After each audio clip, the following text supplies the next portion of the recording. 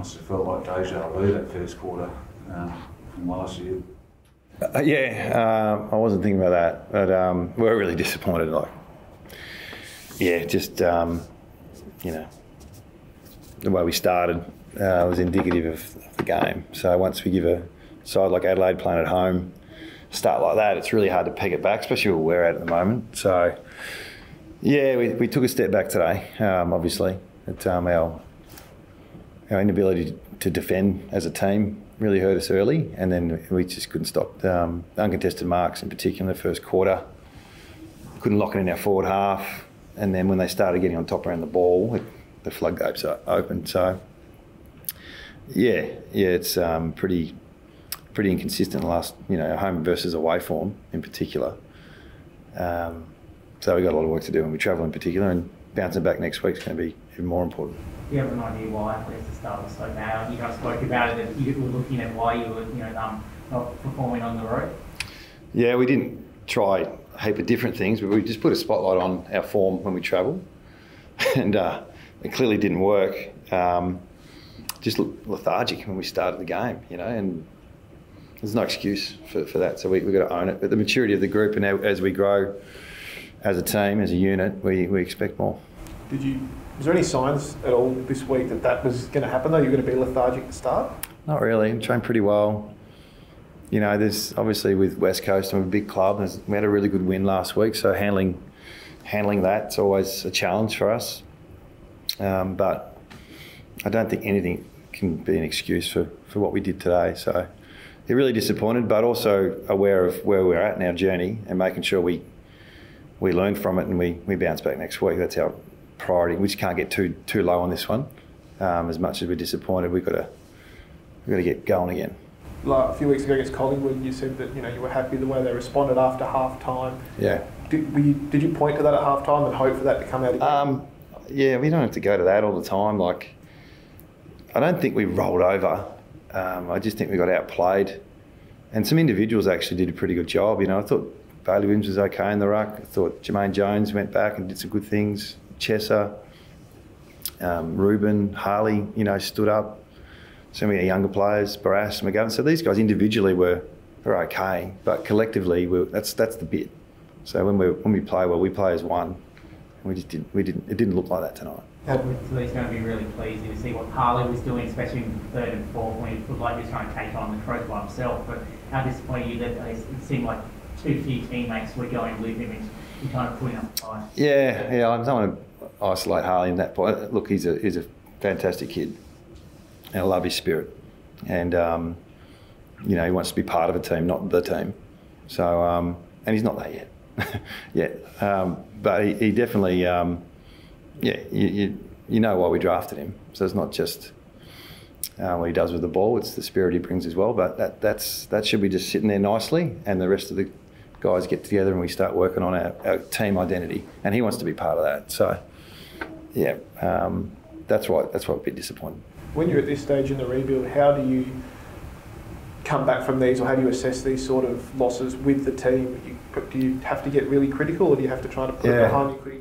You got to be honest, pragmatic. Sense of understanding that some days you're not going to have great days, but thought we're sort of past these type of losses. So we've spoken to the boys, so just honesty is the way they want to be treated, and then we'll highlight what happened on Tuesday and get on with the Saints next week. So as much as I'm not sure if the hysteria or not that's there, or it's just we don't buy into that bit. So we're pretty pragmatic. Can you try to tag or put the clamps on Jordan Dawson earlier when you start to the game? We went with the Crouch early, but when it's like that, you might as well. We put some work into Dawson's second quarter. He does change a lot of positions around the ground. So as much as you nullify one, that's what I said earlier about individually we can have some wins, but if we don't start doing it collectively, what's the point? So we really need to get our system down pat weekly and be consistent in that space. And that's what young teams or rebuilding teams, whatever you want to call us, that's what we're working on, just good identity. And we took a step back in that space. Is that mental or physical, or it's a bit of everything, a bit of the, like I said, the maturity of the group. you suspect it's going to be up and down. And we've had some good ups this year. So how they deal with those is important, and how we deal with these is important as well, because we're different. We're not the same. We're not last year. We're not decimated by injuries or guys coming back too early. We've got a bit more honesty about us, so we can be more honest with when we play like we did today. So was your gut feel that you didn't quite handle the positivity from last week? Or? I don't know. It might be unfair just to put it on that. I think Adelaide played a great brand, physical. We couldn't stop the uncontested game. So I don't think it was as that. We're here to win, and we got here on Friday. So it's not like we did a lap of honour on Monday, not from last week, but we had a good win, and then we didn't back it up. So until we back it up, you can drop what you need to write, I suppose.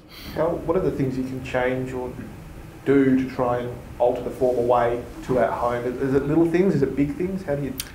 Well, the priority now is Saints. So, and then we've got North. So 2 home games, and we've got the bye. So we'll just keep trying to play our way everywhere, anywhere, anytime. And until we get that right, well, we're going to be up and down. So, yeah, that's our priority now is next week. Balance with it.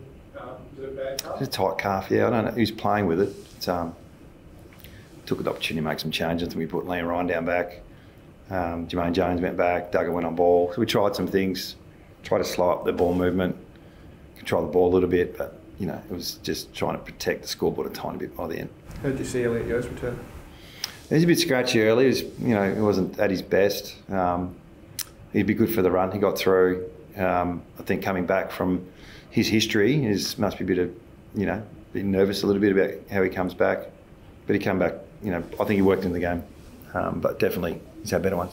You just spoke about that run too. You've got 2 games at home and then the bye. How important is that going to be? Not even for just that point period, but then the back end of the season.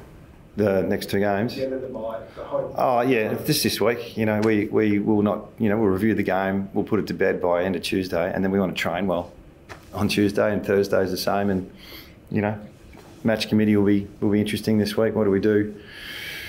With Flynn, who come back and played last week, Gaffy played really well, True played well, so we'll just have a look at that, but it'll be a normal week once we review this game.